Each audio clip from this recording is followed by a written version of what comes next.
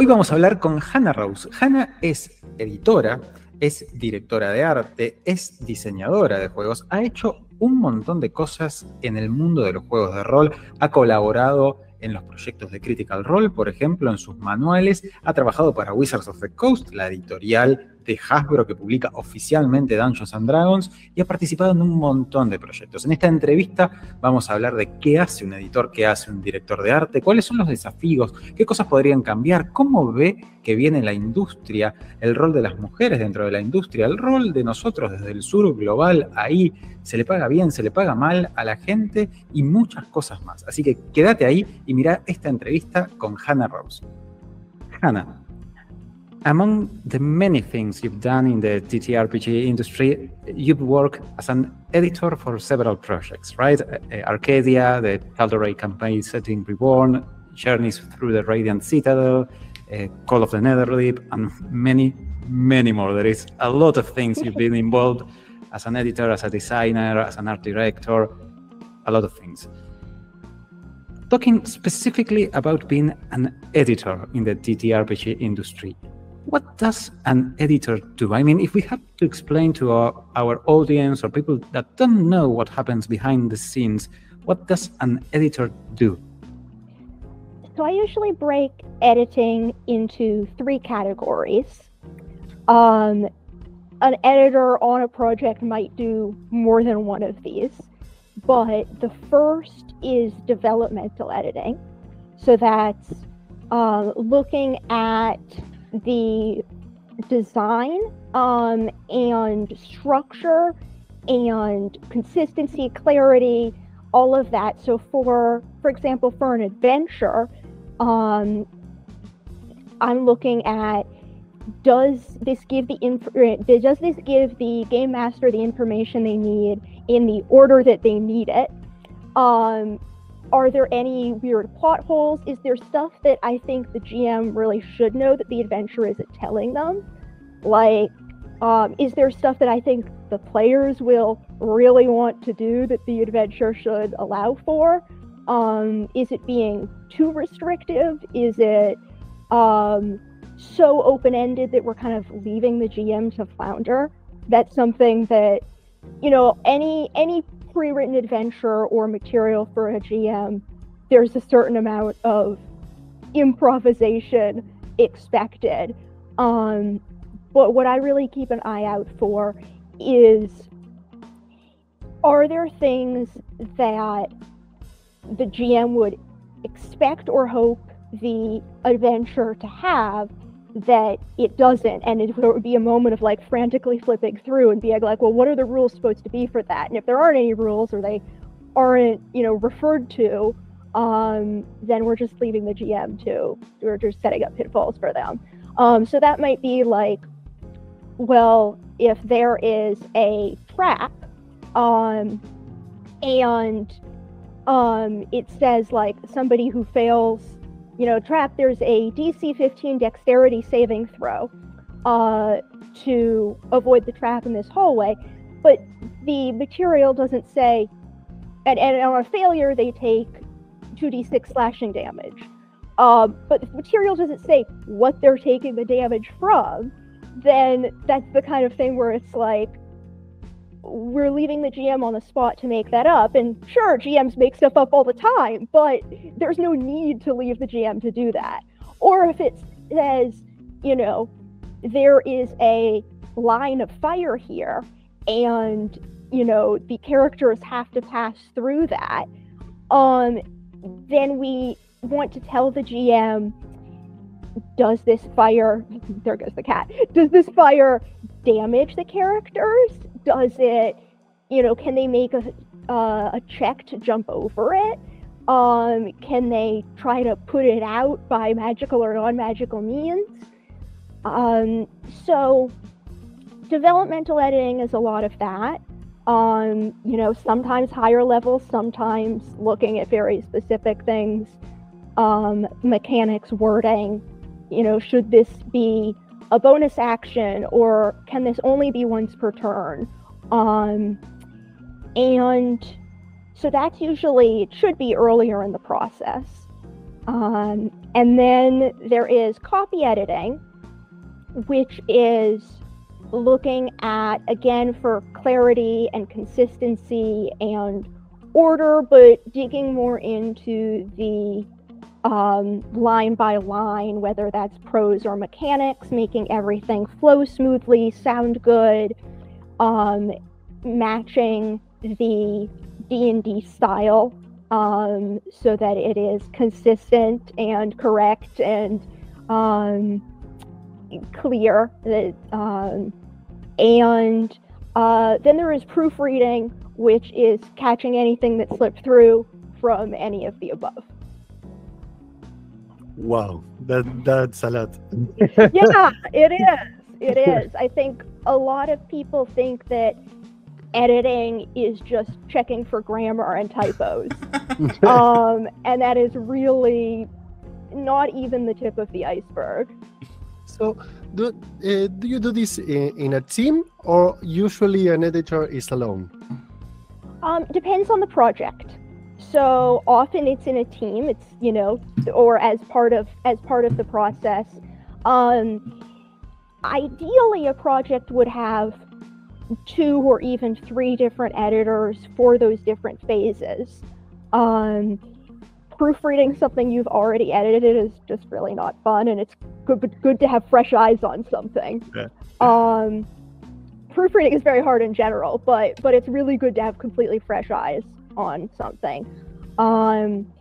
So, for example, for Arcadia, on earlier issues of Arcadia, I acted as a copy editor, and James Introcaso, the managing editor, commissioned the articles and worked with the authors to give developmental feedback and refine them. And then after 7 or even 8 drafts of feedback and playtesting and revision, it would go to copy editor, and I or another copy editor would go through it with more of a fine-tooth comb in more detail. And sorry, I'll try to cut down on the idioms. I don't know if that one translates. Go through it in more detail and really polish it, make it sound great, catch anything that hadn't been addressed, get all the mechanical wording clear. And then at MCDM, the playtesters actually act as proofreaders, which is amazing. And so you get many people looking it over. Yeah, that's amazing. That's many eyes. Yeah, it's really good. So I would like to ask you, what we mentioned many of the works that you edited. So what would you say is the greatest satisfaction of editing these kinds of projects? And what are the main challenges about being an editor? So the satisfaction during the work is absolutely taking something that is cool and making it better. You know, it's very much iterating and collaborating. And so, like, yes, sometimes that collaboration is very active. Sometimes it is going back and forth with the author. You know, when I was managing editor of Arcadia, then I was doing the developmental part with the authors and overseeing other copy editors. So whether it's active collaboration or just me sitting alone at my desk looking at the document, it's working with something that is already there to really bring out the best in it and polish up any rough edges, make things that make it shine, make it really ready for people to enjoy and use and have the most fun with. Which brings me to the second part that is very fun and satisfying, which is hearing the stories that people tell about it. I mean, that's not just for editing, that's for anything I've worked on, but that's one thing I really deeply love about working on TTRPGs, is that there's such a close relationship and such a transformative relationship with the audience, that it's not just I make something and people engage with it passively or play through a set story, it's they take it and cut it up and mix it up and, you know, tell their own stories. And I love hearing about those. And what would be the main challenges? Oh yeah, and the main challenges,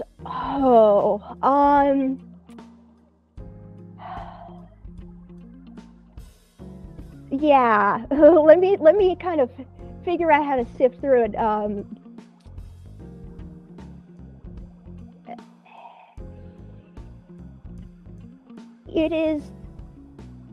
It's very subjective work in a lot of ways. There are certain things that are objective, you know, grammar, to some extent D&D style. One of the challenges there is figuring out, okay, this mechanic is supposed to work this way, and I as a player or a GM understand that. Is there precedent for how this should be worded or formatted? So making it consistent with other published material, or saying, okay, well, this is the way Wizards of the Coast is wording it in their latest books, so they think that way is good, so I'm going to match that. You know, whether or not I'm working on something for Wizards, that you know, tends to still apply. So finding that precedent, it's a lot of engaging with the existing material, which is fun, but also can be challenging. I dearly wish D&D Beyond had a better search function, maybe someday. And yeah, it is subjective in that I have to, you know, I'm working off of my instincts and experience to say, okay, here is what I think we need to tell the GM, or here's the order I think this information needs to be presented in. But I have to decide, is this important enough to bring up to the designer or the project lead or make this change? Is this just kind of a personal preference thing, or are there pros and cons both ways? And do I want to, you know, do I want to suggest that and let the lead decide, or do I want to not bother the lead about it? Or do I want to make a call and put in the change, and if the lead doesn't disagree, then they don't have to accept it.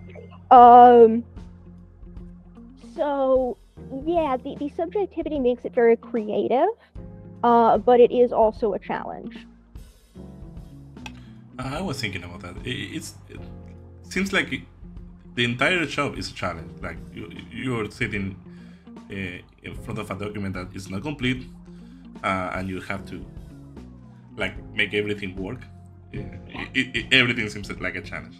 So I mean, I love designing too, but to me, it's usually less challenging than designing, because designing is like, you know, every single word has to come out of my brain. It's not already there on the page to iterate on. So I want to go to. Do you feel that you have a bird's eye view of the project you work on? Like how does your view on the project is different from the other people that are working on it? It depends on the project and what context I am given, right? And what kind of editing I'm doing. So ideally, I like to have as much information as possible. In some ways, that is more work, but it also means I can do the best possible job. You know, if I know the full context of the project and the audience, and if I'm editing, for example, one adventure in an anthology, then, you know, being able to see and compare with the other adventures. Or if I'm editing a, you know, ongoing adventure, then I might not be editing the whole book, so I'd like to know what happens before and after. Or, you know, if it's set in a certain setting, then I want the information on that setting so that I know what information the DM is already being given and what, you know, where to refer to that, or what information they might not have yet.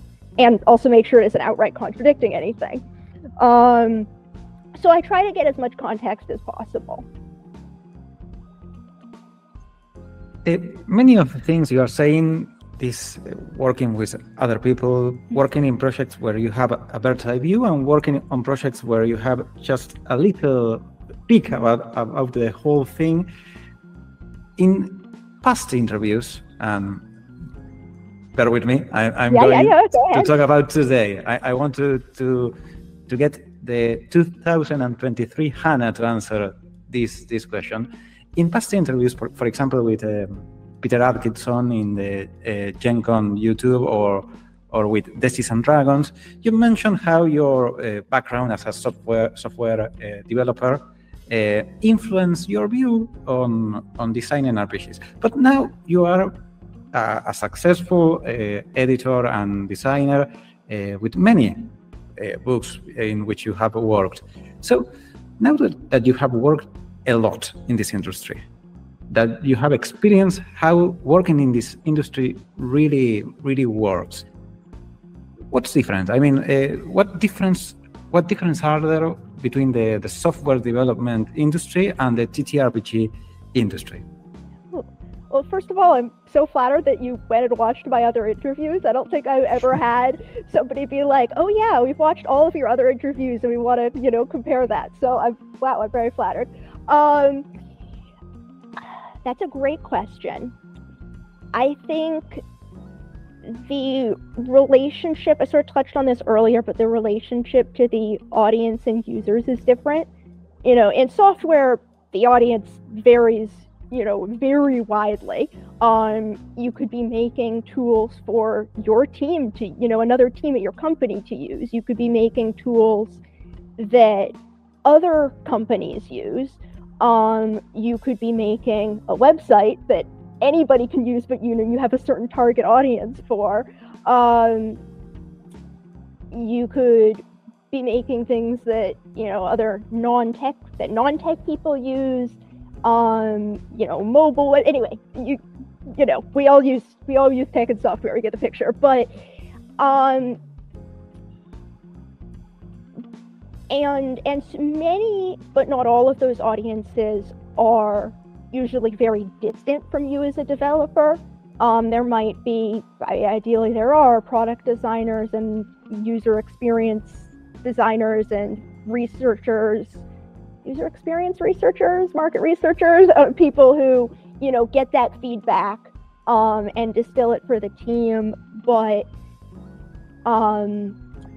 you're not necessarily, hearing from the audience directly or hearing that feedback, hearing positive feedback post-release. And that's something I really love about working in TTRPGs, is making things for people who are excited about them and use them to tell their own stories and together with their friends. It's so collaborative all the way down. The collaboration, I think, is something that the TTRPG industry actually has in common with, a good tech team and tech project, is it's very collaboratively building something together, and people have different responsibilities and specializations. But you can go to other people on the project to bounce ideas off for help,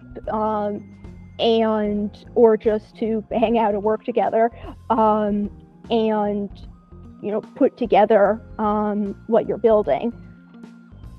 But like I said, the end user is going to engage with it in a generally very prescribed way, and I don't want to sound down on that. Like that's not a bad thing, but there's something special about role-playing game work, that people are using it at tables with their friends, online with their friends all over the world, to hang out together and to make something that is really unique and personal. And it feels like an honor to be part of that and to be part of their stories. That's amazing. So So you've worked in many projects related to Critical Role, to their world. So, like Explorer's Guide to Wildermount, Tal'Dorei Camping Setting Reborn, The Call of Netherdeep, like all the major books. Like, and that's amazing. And by the way, amazing work. What would you say that are the main challenges when working with such a popular and established world? Like, following on previous questions. Yeah. I guess I've never framed it for myself, even in terms of the challenges, because the things that are, amazing about it always come first for me. I guess I have to say it's like I mean, you could say that the challenge is that it will be so closely scrutinized and the fans know and care about all of the details, but to me that's one of the best parts. To me that's absolutely a feature, not a bug. That's not a challenge, that's like a reward. So, it's wonderful to me that I can put in all of this detail and care and know that it will be appreciated. And even though, I mean, I guess part of the challenge is, right, you are working with such a big body of, actual play material that establishes a large amount of the canon in the world. So that is certainly a challenge. And for Tal'Dorei, writing stat blocks and refining stat blocks, balancing, okay, this is the way it worked during the show with, okay, this is, the way it needs to work for a publishable stat block, is a challenge. But also, like, because of the Critical Role team and community, it is so much easier. It could be because there are Critical Role transcripts. There's the amazing Crit Role stats people, and there's Danny Carr, lore master extraordinaire, and I have all of those resources at my fingertips to support that work. That's incredible. I'm going to jump to another point of your career, if I can. You also work as an art director. What does an art director do in the TTRPG industry? So I have to say, I always feel so much imposter syndrome about being an art director because I'm not a visual artist. I'm not. On one hand, I'm very much not qualified to be an professional art director because I'm not a visual artist. I don't have that training.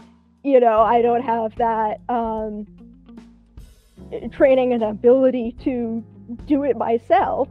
But I fell into doing that for Tal'Dorei Reborn because, as you can imagine, the Critical Role art director, especially during the developments of Legend of Vox Machina and a bunch of other projects, was very, very busy.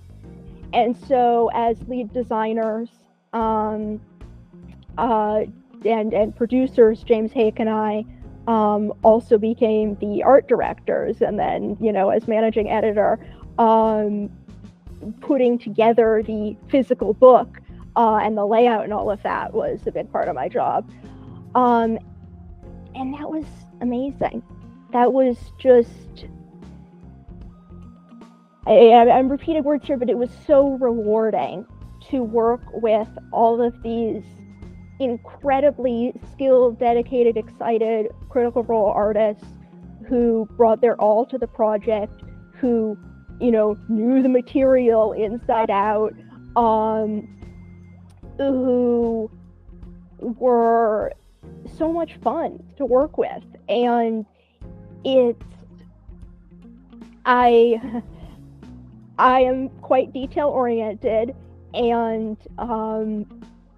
I do have lots of opinions about, layout and style and composition and all of that. And I've learned where I can to shore up my lack of knowledge as not being a visual artist myself. So it's something where, again, the collaborative process of working with an illustrator to create a brief and say, you know, here is about what we have in mind, and give enough direction that the artist has a starting place, what I would say is a clear vision, but isn't restrictive, right? And that can vary from piece to piece and artist to artist. For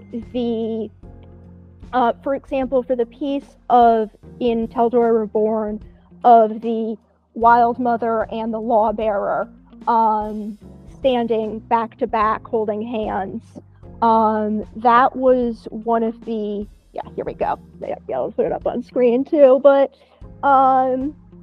for a visual, that was one of the first pieces I thought of for the book, because I knew we were going to have a section on the gods. We wanted some full page pieces for a chapter opener.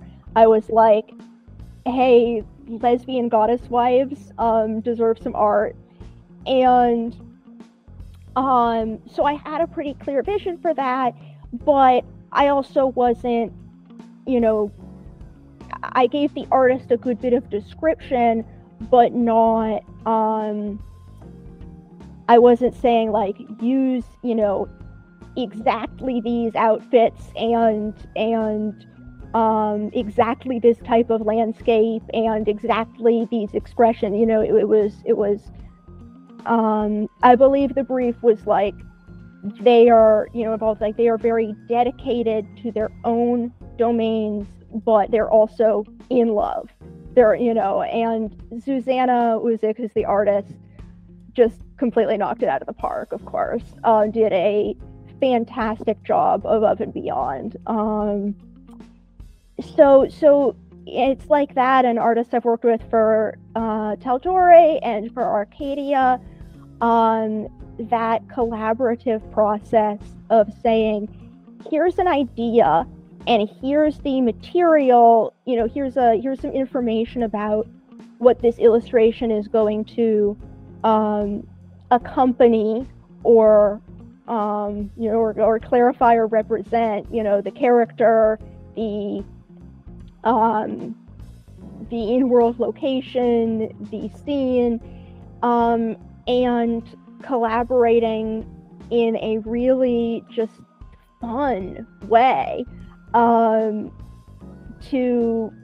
bring something to life and create something on the page that's beautiful and vibrant and exciting, and that is hopefully, you know, inspiring to the GM, to the reader and the GM, or the player, like if it's a subclass, you know, trying to have a character that's like really interesting and cool and makes the reader go, yeah, I want to play this subclass. Like, these vibes sound fun. And also, like, if it's something that the GM would see, something that matches the material, if it's consistent, that they can then show their players and say, you know, this is what this NPC looks like, or this is what the entrance to the underground, you know, lake fortress looks like, or what the library looks, you know, stuff like that. So, first of all, a quick question. Do you, this is something we've heard many times from different people in different roles in the TTRPG industry.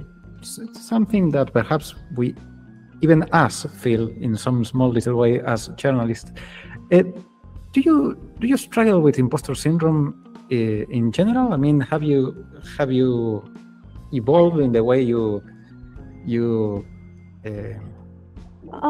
face that small part, because you mentioned it right after. I don't even know if it counts. I mean, I guess it's, like I said, it's imposter syndrome as an art director, but it's also just like the knowledge that, I don't know if that counts, because it's also just the knowledge that I do not have the normal qualifications, but I also know that I have gotten wonderful, extremely gratifying, objectively very good feedback on both from the both on the final product and from the artists that I've worked with. So as a editor and designer, it varies. We all have our insecurities and times when we're struggling. I generally know that my work is very good, but writing is hard. Editing is hard, writing is hard, and it's something that, at least for me, is very hard to do in a vacuum. I've talked a lot about collaboration, and as an editor, even when I'm working on something by myself, there is still that collaboration, that silent collaboration. I have some wonderful friends and colleagues whom I can go to and say, like, hey, what do you think of this sentence, or does this make sense to you? Or are you, do you know of a monster that works like this, where I can find some precedent? And if I had to do it wholly on my own without ever talking to anybody, I would struggle a lot more. So, but I think there is this idea. There's this myth of the lonely artist, who does everything on their own. And especially the lonely genius artist, who is tortured and never talks to anyone and somehow magically turns out, brilliant works of art, whether that's visual art or writing or whatever. So I have to remind myself that that's really not how it works for most of us. So you've worked in different projects, in different roles, and like you just said, with different people from the industry. Some really big names too. I mean, your name is getting really big in the industry. Allow me to say it. It doesn't sound right if you say it, but allow us to say it. So, with this background, and especially this year, because 2023 was the year that everything happened all at once in TTRPGs, from the OGL scandal to everything that happened in between. We would like to know your insights. Where do you think the industry is headed? I mean, you probably think a little bit about this, and you probably talk to other people in the industry about where things are going.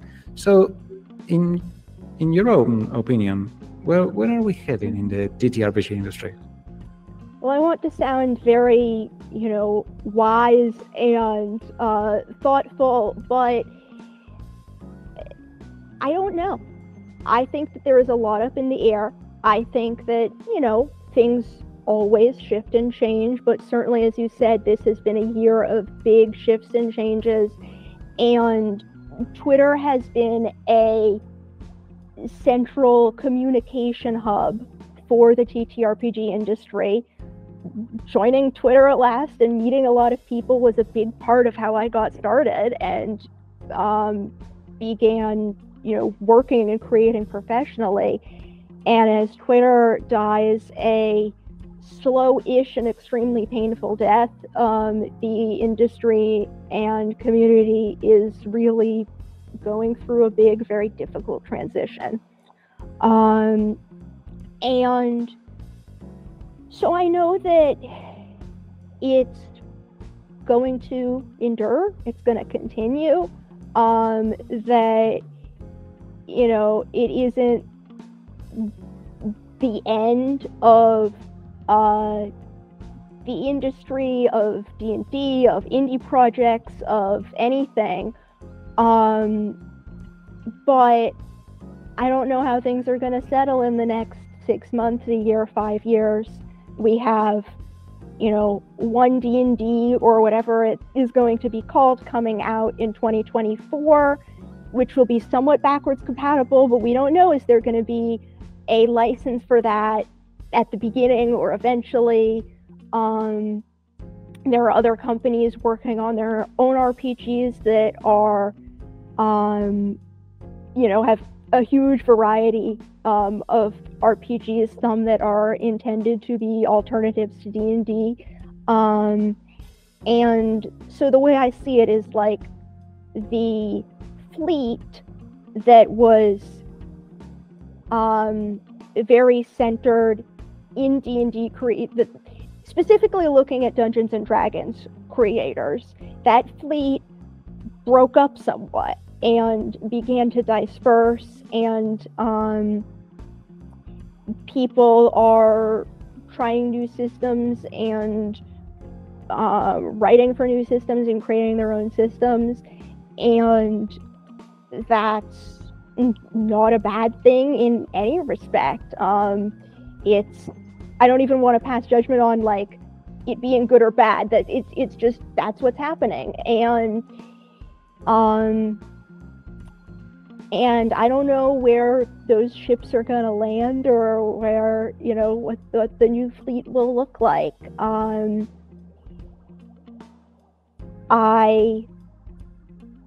I think that it is a transition period, but and things aren't going to look the same, but also things weren't the same in 2022 as they were in 2019. So I am optimistic. I am more than optimistic that there will still be opportunities and possibilities and places for people to create and thrive and publish and tell stories, and also that there's still always a lot of work to be done in supporting creators and making sure they are paid fairly and treated well and given the respect and tools to succeed. Well, you said you didn't want to sound so wise and everything, but I think you failed. Oh, I pulled it off. Successfully failed. Sorry. So, one of the works you've edited, it's Ancestry and Culture, an alternative to race in 5e, which won 2 Annie Awards and deals with the problem of race and bioessentialism in role-playing games. There have been several changes in the biggest names related to this. Do you think there's still more work to do in this area? I think there's. Hey, sorry, my cat is trying to eat my mic cord. Nah. No. Every cat does that. Yes.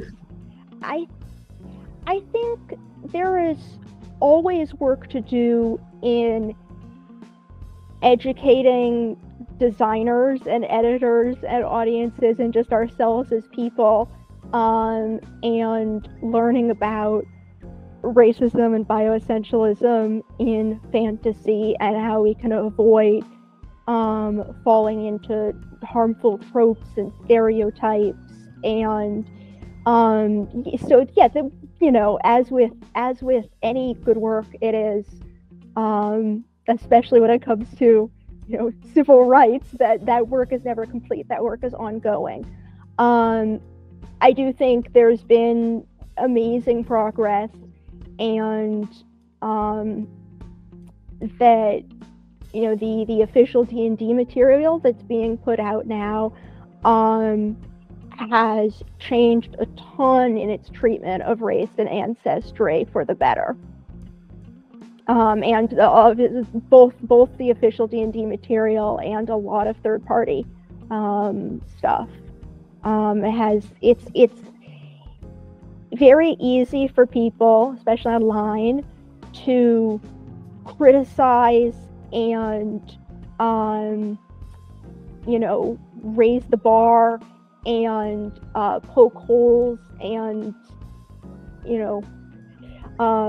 shout, but looking at the differences and the progress that's been made just in a few years is, I think, really wonderful and incredible, and owing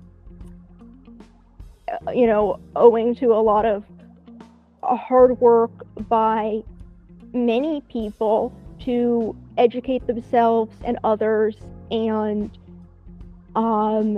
make better design and better books. And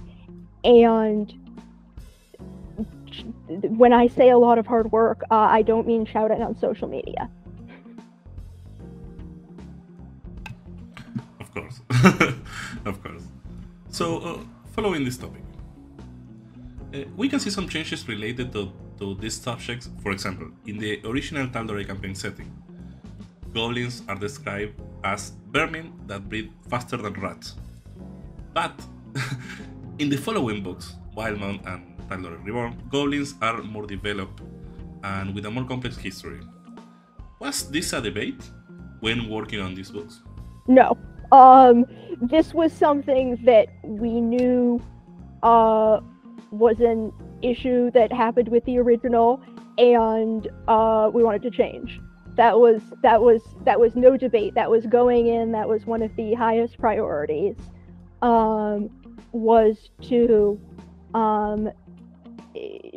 fix, even if it means retconning and changing lore, to fix things that were issues, and make the book and the world something that was that we believed in and that reflected. This sounds so like, I don't know, corporate speak, but that, reflected our values and wasn't racist. So yeah, that wasn't a debate. That was a priority. We worked with some excellent consultants to collaborate on that. Again, a very collaborative process, and working with cultural and sensitivity consultants isn't just a matter of sending the work to somebody and having them point out the things that are wrong. It's not a, well, this is problematic and this is problematic and this is problematic. It is identifying, things that aren't working or that are racist or otherwise insensitive is certainly part of it, but a good consultant will explain why. It's a lot of work for a consultant. First of all, like, pay your consultants. That is so much just knowledge and expertise and emotional labor. So a good consultant will explain why something is a problem, and often collaborate on finding a change or solution. So going back to a more general subject, and by the way, this was really interesting to see, because when we were working on the interview, we read a lot of your work and the work before you got to Critical Role, so we really wanted to ask that question. But let's go back to a more general question. By any means to measure success, most people would call you a very successful editor, designer, etc., a member of the TTRPG community. I mean, you work for Wizards of the Coast, you work for Critical Role, two of the biggest names in the industry without any hint of a doubt. But how does Hannah, how do you define success? Oh. I think to me, success is creating something that, okay, so in the most general terms, success is creating something that meets my very high standards, and ideally, that meets others' standards, that people enjoy and engage with and use. It's definitely not about awards, especially when most awards are kind of popular vote kind of stuff in this space. I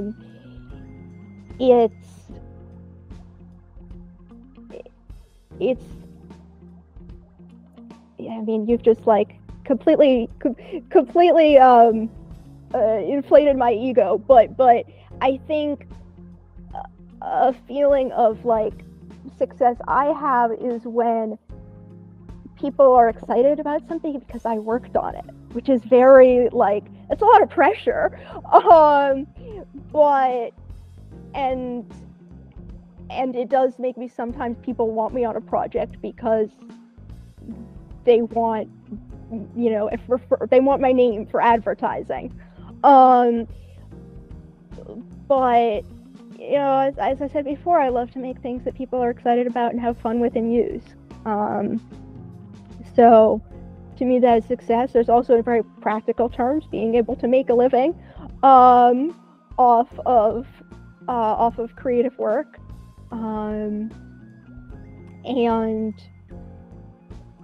Yeah, I mean, in the most practical terms, you know, there are a lot of people who, especially as creators in a small industry, who others might say like, oh, you're, you know, super successful and you've worked with this big name, so that means that like you have a ton of money. And that's not necessarily true. It also does, success is not necessarily commensurate with pay. But that's also something that I've been very passionate about, and where we have seen immense progress in the last few years.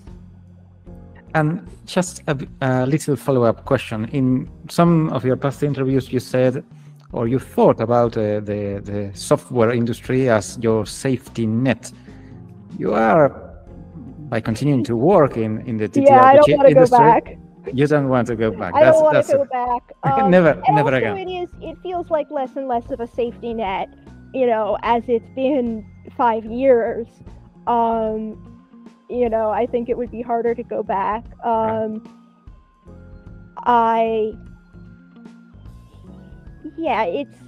It's technically there, but I don't want to go back. And you know, I have various other I say securities and privileges that I've talked about, I think, in terms of me being able to go freelance in the first place, that allow me to feel comfortable continuing to do this.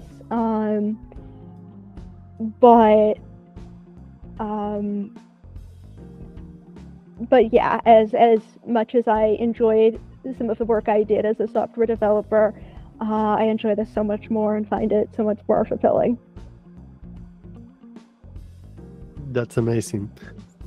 So I'd like to ask you, what would be a positive change that you would like to see in the industry in the following years? Oh, I would like to see TTRPG publishers and companies really practice smart business and budgeting. I mean, we just touched on like pay and all of that, and my firm belief, oh God, I am hoping this doesn't like ruin your comment section or anything, but my firm belief is that if you are a company, if you are running a business, that in order to run that business well, you must be able to pay people a living wage. That doesn't mean that I expect small publishers to pay the highest rates in the industry. Doesn't I expect that, you know, they won't have to negotiate and you know, be unrealistic, but the excuse that, well, it's a very small industry and customers don't want to pay more, and you know, people used to do this just as a hobby thing, is so stupid and destructive. Like, if you can't pay people, you shouldn't run a business. That's not a business. That's precarious exploitation. And I'm not saying it's easy, you know, it's hard. And shipping, I mean, especially with an international audience, shipping, printing, you know, distribution in particular is a huge challenge with physical products. And, you know, a huge challenge in general, but that's business. If you're running a business, you gotta figure it out. And you are going to be more successful and make better things, get better work when you pay people well. That's just what it comes down to, is that if somebody is being, first of all, you can afford the people who are the best, you can afford people who are really good, and they're gonna do better work because they are happy and comfortable working on this, you know, on a project that they're being paid well for and can devote more time to. You know, if you're paying somebody 5 cents a word, then they're going to need to spend as little time on it as possible in order to be paid minimum wage. So yeah, if you're paying somebody 15 or 20 or 25 cents a word, then they're just going to do better work and enjoy it more, and that's going to make everything better. So that's my belief, is people, I think in the gaming industry in general, there's this idea that it should be fun and not corporate, and, you know, and we don't want to like have it feel too much like you know, big businesses and oversight and, you know, too much structure. We want to be, you know, creative and fast paced and relaxed and fun. And I mean, everything in moderation, but again, if you're going to run a business well, you need to learn to run a business well, and sometimes that means having structure and processes and budgeting and procedures, and I see it in the industry go this resistance to things that feel too traditional, you know, but the best places to work for are places that can strike a balance. Wow, that was incredible. That's amazing. The excuse, you know, like the hobby thing, it felt like something that it was said like 20 years ago. We are in a different world right now. Yeah, well, and you know, we're absolutely in a different world, in a different industry, because 20 years ago, people writing adventures for free con badges, well, guess what? Those people were all white men who probably had partners at home doing the cooking and cleaning for them. And, you know, they were doing it for fun, and there's nothing wrong with that. There's, you know, nothing wrong with doing this as a hobby. But there is something wrong with doing it for free, because that undercuts other people who can only do it if they're getting paid. And that having that diversity of creators has brought so much to the industry, and is so vital and wonderful. And I mean, even just like for me, one of the big hurdles for me was, I don't want to say big hurdles, but mentally, there was this mental block where I knew this was silly, but it was like, well, my name is not Matt or Chris or James. Like, can I be successful? And when I was starting out, there weren't, you know, when I was just starting out, there were not a lot of female creators who were big names in the space. In fact, there weren't really hardly any who were like doing D&D creation and publicly present, you know, and visible. Sorry, I got a little sidetracked, but basically, like you said, it's not 20 years ago. It's not a hobbyist industry anymore, and if the only people creating are people who can afford to do so for free, then that's at best boring, and at worst, you know, discriminatory. Yes. And there's inflation everywhere. Products are going to have to get more expensive because that's the way it works. You can't say we can't raise our prices because common business sense says yes, you can, and you have to. Fede? Oh, yeah. No, I had a quick follow-up question. Do you think there has been, in these past years you have been working on the industry, there has been a noticeable change in the reception to women or non-males that want to get into the industry? I mean, do you really see that change from the inside because you worked?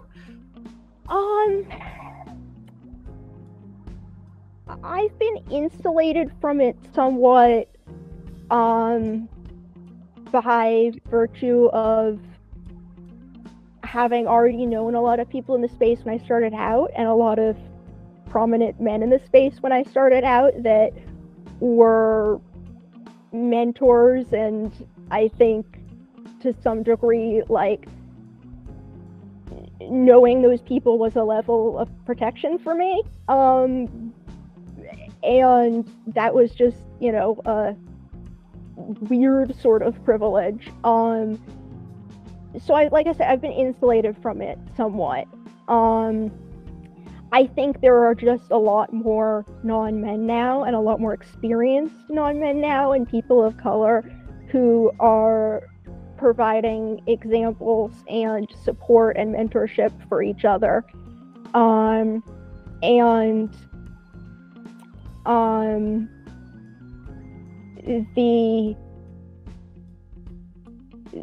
There are also, you know, I will say there are also several wonderful white cis men who have been wonderful mentors to me and advocates for others.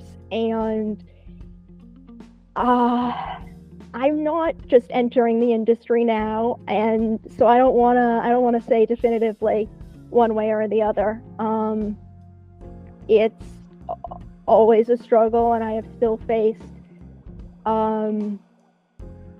backlash, and sometimes I can just laugh it off, and sometimes it has a tangible impact. But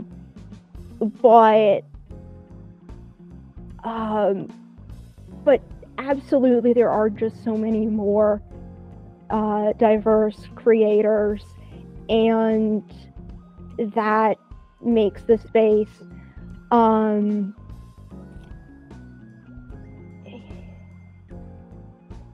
so much more, you know, no pun intended, but so much more colorful, so much more welcoming, because there is that example and variety. And I will say, as long as we're getting spicy here, it can get also very divisive. People, you know, I say this in a not super weird idiomatic way, people will,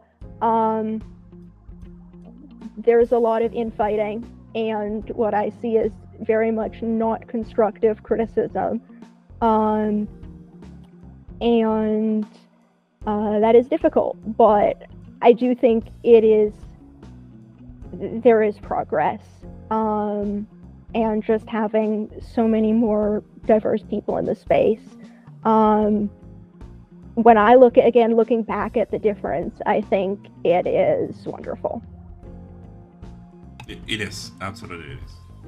So, going to the last part of the interview right now, what would you suggest to people, especially from the global south, that want to start a career in the TTRPG industry?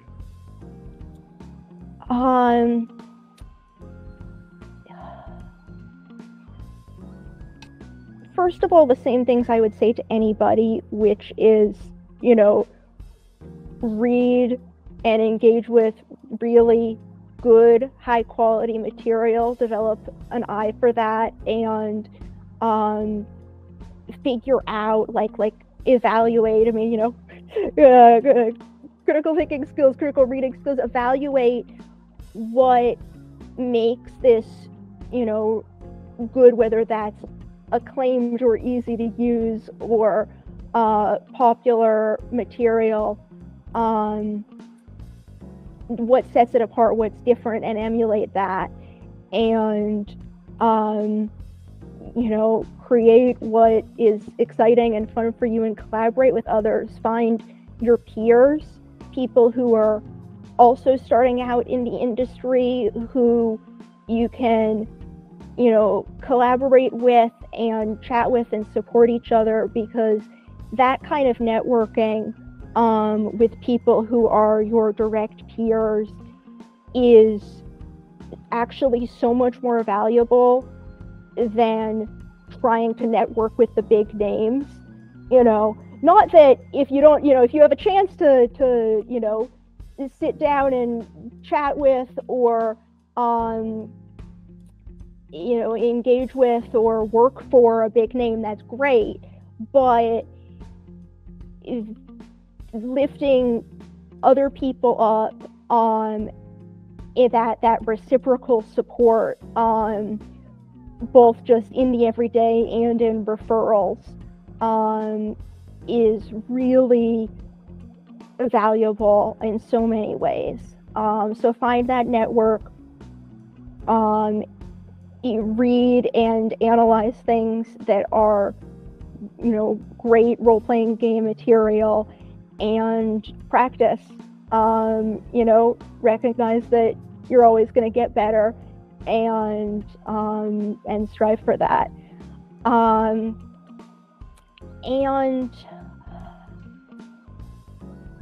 in terms of looking at the global south, I feel like there are people who are, so much more qualified than I to speak on that. RPG, Southeast Asia folks, and Notis and Dragons, and all of you. But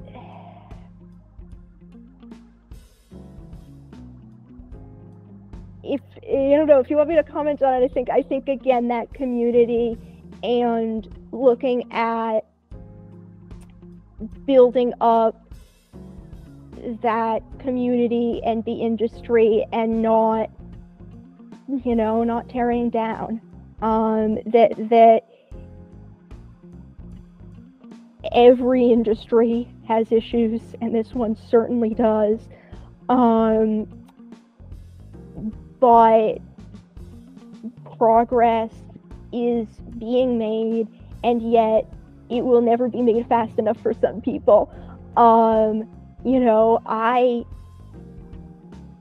I guess, focusing on your own work and the progress that you hope to be made, and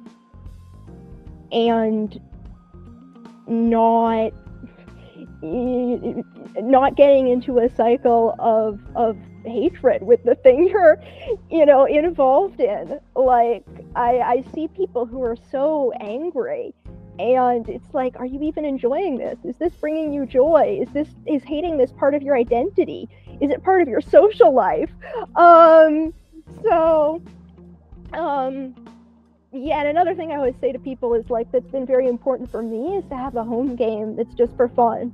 It's just a private, not streamed game. That's been so important to me, continuing to enjoy it as a hobby and as a creator. So, what can we expect from Hannah Rose in the following months? I know there are NDAs, I know there are, but is there anything you're allowed to say? Yes. We are journalists after all. We have to ask. Okay. Yeah, I have a lot of stuff under NDA. I have a few projects, a few independent projects that may come to fruition, be announced in 2024 with some other collaborators. And ideas about that. Maybe one for a somewhat non-traditional audience, or unusual audience. And I mean, I'm also just exploring what I want to do and risks I want to take. All right. Yeah. So, Hannah, thanks a lot for the interview. It was amazing. I personally learned a lot in this interview. It was, like Leon always says, and I will let him say it too, such a treat to have you here. Puel, Leon, anything? Yes, this was amazing. Like we read your name in many pages, and having you here and talking to you, this was amazing. And it's such a nice time chatting with you. So thanks a lot. Thank you all so much. Muchas gracias. Gracias. And I just blanked out. It was absolutely wonderful chatting with all of you. This was a delight.